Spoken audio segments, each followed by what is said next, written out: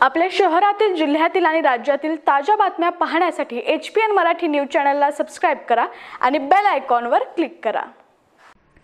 भारतात कोरोना व्हायरसचं थैमान सुरू असतानाच आता एक मोठी बातमी समोर आली आहे। 15 ऑगस्टपर्यंत कोरोनाचं वॅक्सिन येण्याची शक्यता असल्याचं सांगितलं जात आहे।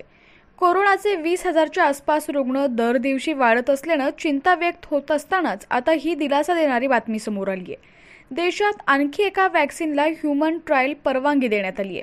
देशात 5 दिवसांच्या आत क्लिनिकल वापरासाठी शासनाकडून ही मंजुरी मिळालेली दुसरी लस असल्याची माहिती मिळतेय।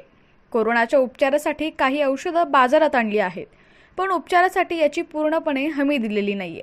अशा परिस्थितीत केवळ कोरोना वॅक्सिनच कोरोनापासून लोकांना वाचवू शकतं। ह्यूमन ट्रायल नंतर 15 ऑगस्टपर्यंत भारत बायोटेक-ICMR कडून ही लस भारतात लॉन्च केली जाऊ शकते।